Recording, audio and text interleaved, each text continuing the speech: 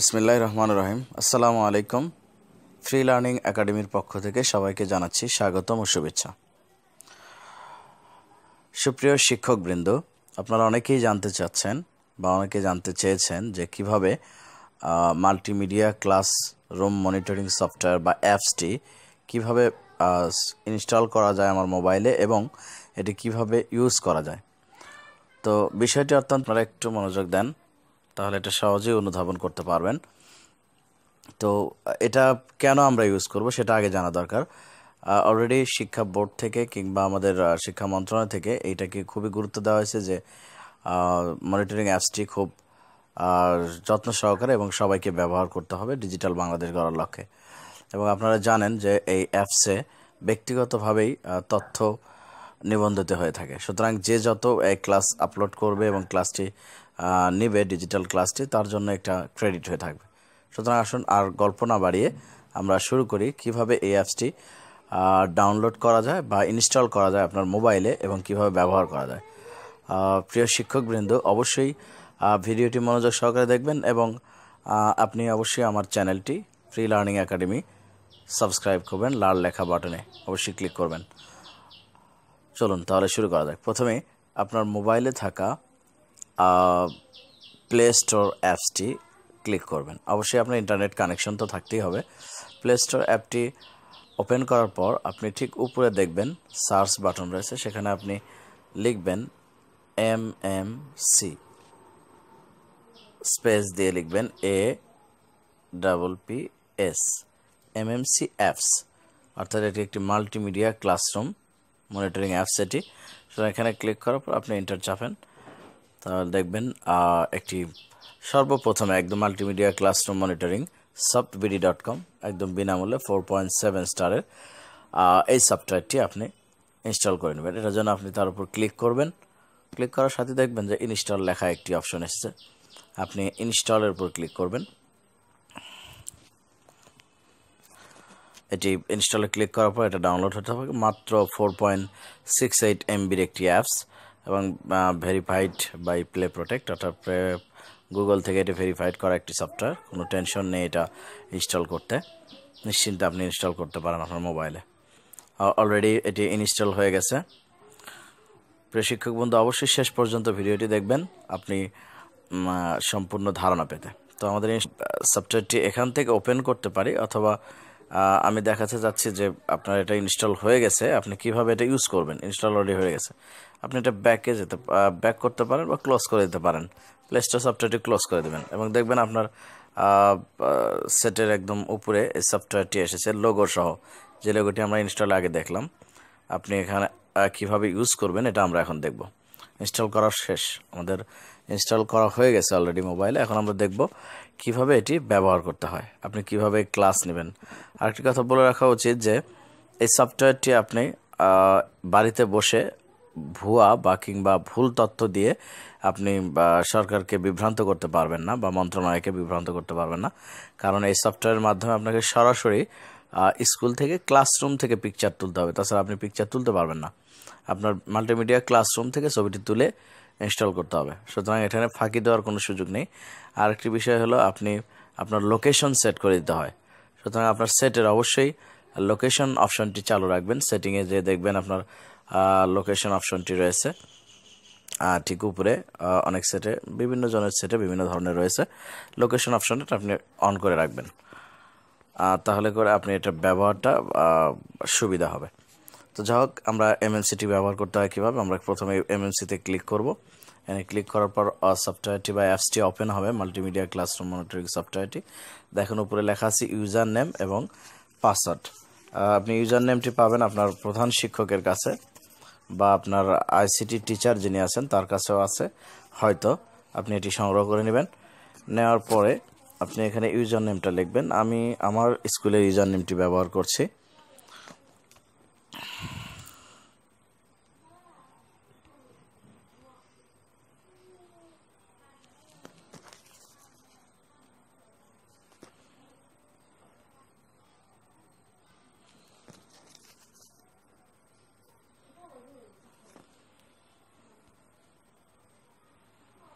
অবশ্যই এটি মনোযোগ সহকারে ভিডিওটি দেখবেন এবং আমার চ্যানেলটি সাবস্ক্রাইব করবেন। এরকম আরও শিক্ষামূলক ভিডিও পেতে অবশ্যই চ্যানেলটি সাবস্ক্রাইব করবেন।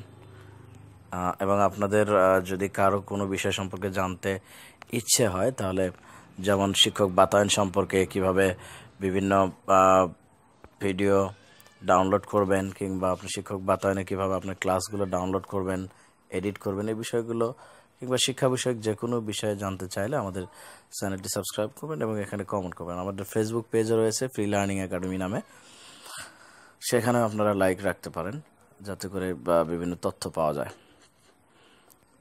তো আপনি ইউজার নেম প্রবেশ করানো শেষ, আমরা এবার পাসওয়ার্ড দিব।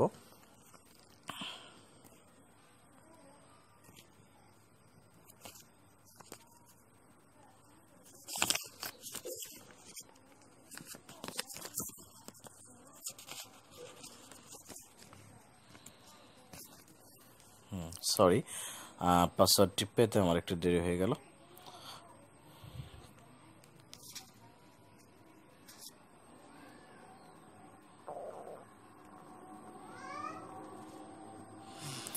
ঠিক ইউজার নেম এবং পাসওয়ার্ড প্রবেশ করার পর দেখবেন ডান পাশে লগ ইন লেখা আছে, আপনি লগ ইনে ক্লিক করবেন।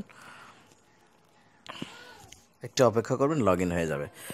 লগ ইন করার সাথে সাথেই আপনার স্কুলের নামটা চলে আসবে। ঠিক উপরে দেখেন আমার স্কুলের নাম পলিশা উচ্চ বিদ্যালয়, এবং এখানে লেখা আছে allow MMC to access photo media and files. অবশ্যই আপনি অ্যালাউ করে দেবেন। এরপরে MMC to access device location, এটা অবশ্যই অ্যালাউ করে দেবেন, অ্যালাউ ক্লিক করবেন। তারপর দেখবেন এই সফটওয়্যারটি রেডি। এখন আমাদের উপরে বাংলায় লেখা আছে স্পষ্টভাবে প্রতিবেদন দাখিল করুন। আপনার ক্লাসটি দাখিল করতে হবে। পূর্ববর্তী প্রতিবেদন দেখার জন্য নিচে এখানে ক্লিক করবেন এবং আজকের ক্লাসের সংখ্যা এখানে লেখা আছে 0টি। এ পর্যন্ত ক্লাস দেওয়া হয়নি আমার। তো আপনারা দেখছেন আমাদের ফ্রি লার্নিং একাডেমির পক্ষ থেকে মাল্টিমিডিয়া সফটওয়্যার ক্লাসটি কিভাবে ব্যবহার করতে হয়। তো আমরা দেখব যে ক্লাসটি এখন কিভাবে প্রতিবেদনটি দাখিল করতে হয়। আপনি প্রতিবেদন দাখিল এখানে ক্লিক করুন, প্রতিবেদন দাখিলে ক্লিক করবেন। ক্লিক করার পর দেখবেন শ্রেণী নির্বাচন করুন। আপনি এটার উপর ক্লিক করবেন, শ্রেণী আপনার চলে আসবে।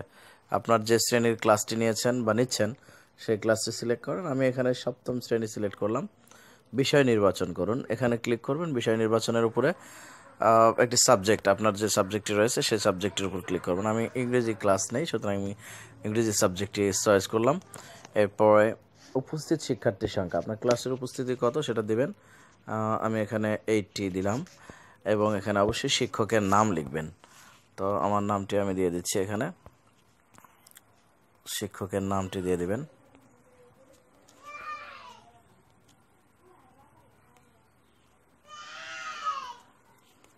আপনি আপনার নামটি যেটা আপনার সার্টিফিকেটে বা চাকরির ক্ষেত্রে কাজে লেগেছেন ঠিক শুদ্ধভাবে সেই নামটি দেবেন। দেওয়ার পরে আপনার নিচে দেখুন লেখা আছে চলমান এমএমসির ছবি তুলুন, অর্থাৎ আপনার চলমান ক্লাসের ছবি। এখানে অন্য কোনো ছবি তোলা যাবে না, কারণ আপনার মোবাইল থেকে আগে কোনো ছবি তোলা আছে সেটা আপনি এখানে ব্যবহার করতে পারবেন না, সরাসরি আপনার চলমান ছবিটি দিতে হবে। সুতরাং আসলে চলমান এমএমসি ছবিটি তুলুন, ক্লিক করবেন।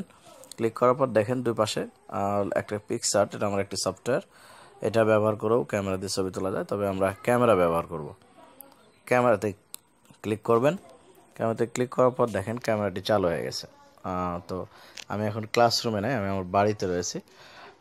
তারপর আমি একটা ছবি তুলে দিচ্ছি, কারণ বাড়ির ছবি তো আমরা দিতে পারবো না, আমাদের ছবি অবশ্যই ক্লাসরুমের ছবি দিতে হবে। তো আমাদের সরাসরি একটি ছবি, আমি ক্লিক করলাম ছবি তোলার জন্য, ক্লিক করলাম, ছবিটি তোলা হয়ে গেছে, ছবিটি দেখাচ্ছে। যদি আপনার মনে হয় যে ছবিটি ভালো হয়নি, তাহলে আপনি রিট্রাই, উপরে লেখা আছে রিট্রাই, এখানে ক্লিক করতে পারেন। আর যদি মনে হয় ছবিটি পারফেক্ট হয়েছে, তাহলে ওকেতে ক্লিক করবেন। ওকে ক্লিক করার পর আপনার পিকচারটি দেখাবে, এখানে নিচে দেখাচ্ছে পিকচারটি হয়ে গেছে। তো আমাদের পরবর্তী ধাপ, পিছনে না ফিরে আমরা পরবর্তী, যদি এডিট করার প্রয়োজন হয় বা মনে হয় যে ভুল হয়েছে, তাহলে আমরা পিছনে ফিরে আমরা এডিট করতে পারবো। তো পরবর্তী ধাপে ক্লিক করবেন। এরপরে আপনি প্রিভিউ দেখতে পারবেন যে আমার তথ্যগুলো ঠিক আছে কিনা। শ্রেণী সপ্তম শ্রেণী, বিষয় ইংরেজি, উপস্থিত শিক্ষার্থীর সংখ্যা 80, শিক্ষকের নাম ইলিয়াস আহমেদ। তো আপনি সংশোধন করতে চাইলে যে কোনো ভুল বা বানান টানান কিংবা তথ্য ভুল হলে আপনি সংশোধন করুন, এখানে ক্লিক করবেন। আর যদি মনে হয় যে সঠিক রয়েছে, তাহলে আপনি অবশ্যই দাখিল করুনে ক্লিক করবেন।